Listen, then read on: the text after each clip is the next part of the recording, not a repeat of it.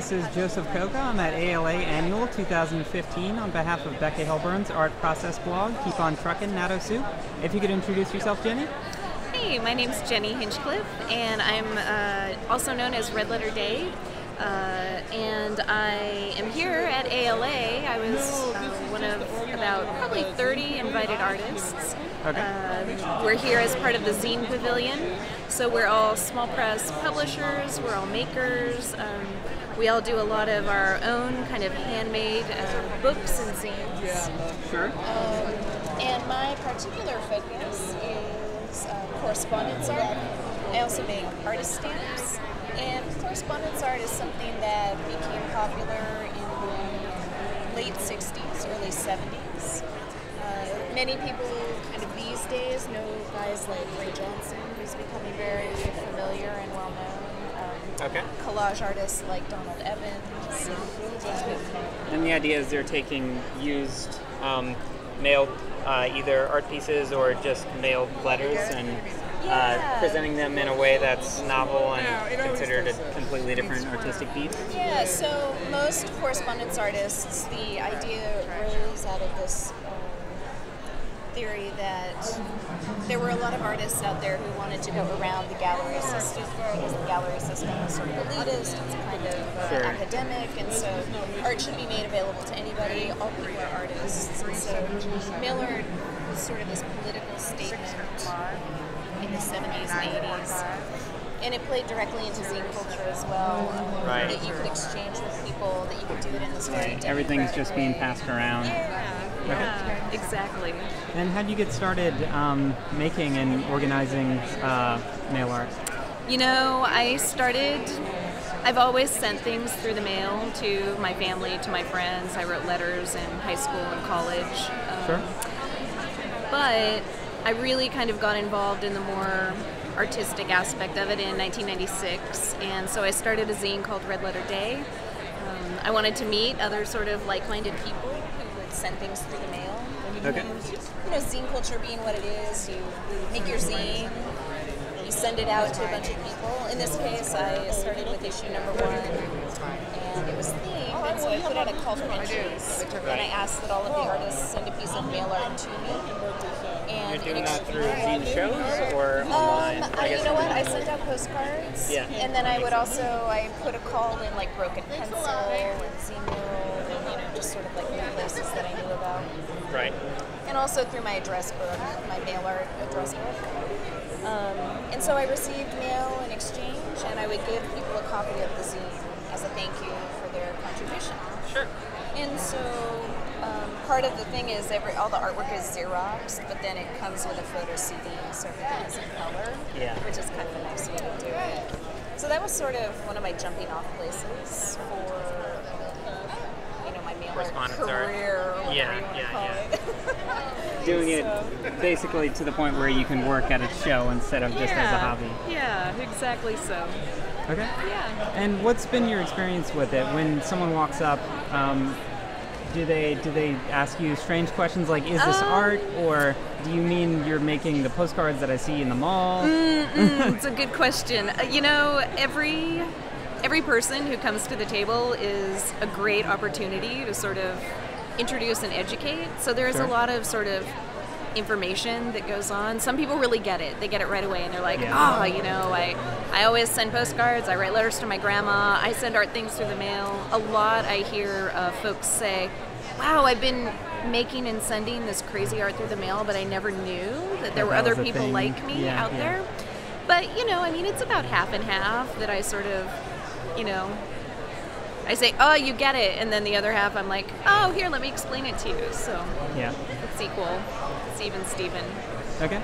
And most of your efforts right now is focused on organizing the mail art zine or the correspondence zine? Or right now, I spend a lot of time, I run a monthly kind of correspondence co-op here in San Francisco. Fantastic. So you're local to the area? I am local to San Francisco. Last year, I organized a big conference, a convention called Ex Postal Facto, which was a 3-day convention of correspondence artists, artist stamps. We had workshops, we had lectures, there was a big exhibition. That took up a lot of my time.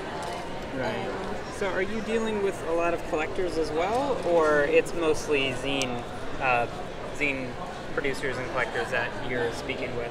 You know, it's mostly a lot of other correspondence artists. And so, you know, over time you build up your own archive of correspondence and, you know, like art that you have. Sure. So I would say the majority of people that I correspond with are other kind of people like me who send art through the mail. But about a third, I would say, are also zinesters. So the two worlds really overlap a lot. Yeah. So is the majority of your audience just people who are already in the culture of mail art? Like, how do you get the word out there to other people? I mean, you said that you don't necessarily go to galleries because it started as a push against the gallery scene. Right.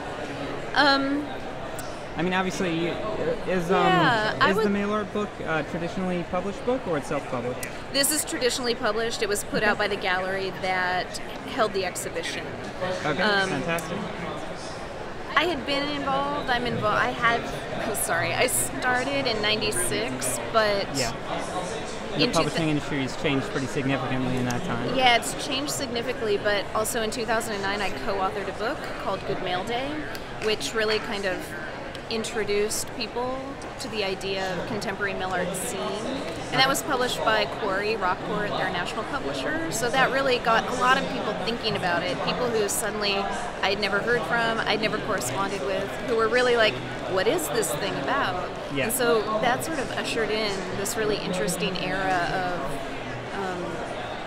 folks who didn't know, folks who were interested in learning more about sending things through the mail, you know, what cool stamps are, what people can do, how you can sort of get around the postal system and the gallery system and all of that. So there really is kind of this interesting new wave, this new renaissance of people who are interested in postal-related things. So that, I would say, those are primarily a lot of the people I also am now corresponding with.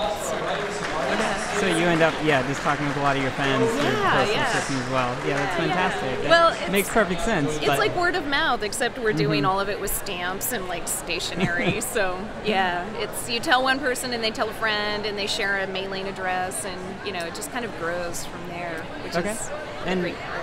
How would you recommend an artist get involved in correspondence art if they were interested in it?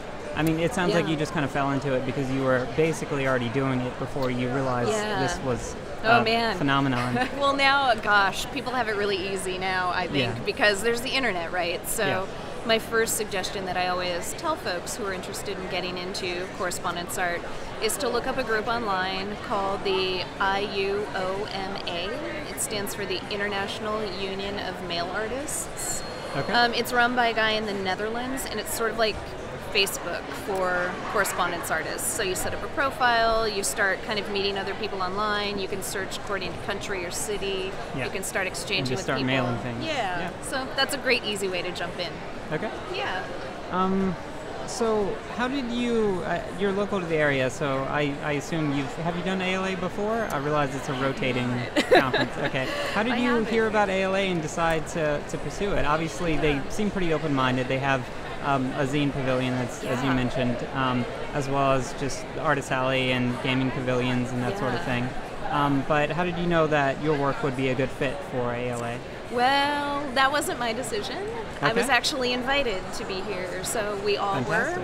And it was organized by Kelsey Smith, who's fantastic. And so I feel like it just kind of magically came together that she sent me an email and I'd seen my stuff, and so that's how I'm here this weekend. I wasn't sure how the zine got set up. I know in the Artist Alley, if you submitted a piece of art, you got a free table essentially, which is fantastic for independent creators who might not necessarily have $200 to throw at a table. And I mean, it's been a fantastic experience so far. I've met fantastic people from all over the country, and as well I've also met some people that I've only ever spoken with online, so it's been a great experience to get in front of cool librarians who love zines. So, I don't actually know how many libraries have zine collections. I know a lot of librarians are just getting around to comics, so I imagine zines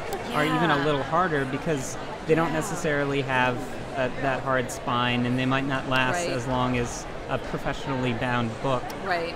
So that's just something that librarians probably shy away from because they're trying to think long term. But what's been your experience with how many librarians know what zines are, how many librarians are interested in building a zine collection versus already have a zine collection? You know, I would say that just based on the weekend and sort of what I've seen and what I've heard, it's about 50-50. So like 50% of the folks who walk by the table already understand what zines are, and they're looking, you know, to acquire or to get new things or collect new artists that they haven't heard of before. And about the other 50%, it really is a little bit of education, like, you know, what's this thing, who produces it, who's the target audience. Yeah, absolutely. So as far as hard statistics of zine libraries in the United States, I couldn't give you those numbers, but no, I'm just talking about your personal experience, basically. I mean, personally, I just always donate one copy of everything to the San Francisco Public Library because they have a very robust zine collection, which is very Bay artist specific. So, you know, I just love them, and I love giving to them. So, but there are also, I know, very specific zine libraries around the United States, around the country. So. Okay. And do you know, can I request the copies of those zines from? Yeah. I don't mean if I'm local to the area. I mean, like, do zine collections move around as an art gallery might, or it tends to be in a central library? Yeah. If zines are, you know, an official zine library, they're usually married to the spot that they're in. Yeah. You know, so whether that's a college or whether it's a public library, they usually stay at the institution. Right. Would you have any advice to a zine producer who's considering attending ALA for the first time? Ooh, that's a good question. What would I say? I would say, practically speaking, bring lots of business cards, logistically. But then also just be ready to talk about your stuff, because people are really curious and they want to hear you. And certainly librarians are buying for themselves here as well. So there's no reason not to promote your work, even if they can't go back to Baker and Taylor and order it or whatever. Like they will just buy it for themselves at the show. So. Yeah, and I mean, you know, zines are usually at a really great. They're very pocket friendly, so you know it's not going to take a huge hit off the wallet, and you know if they see something, it's really easy for them to just say, I love what you're doing, and they can support you in that way, and it's a really positive thing. So, but yeah, I would just say be ready to talk about your stuff, because everyone is always really curious all the time. Fantastic. Where could we find your work online? Oh, my work online? You can visit my website, which is redletterdayzine.wordpress.com. Okay. And I'm also on Instagram under Red Letter Day Zine, and Tumblr as well. All right. Yeah. And we could also subscribe to your monthly service there as well? I do not have a monthly service. Oh, I'm sorry. I thought you said you did. Nope.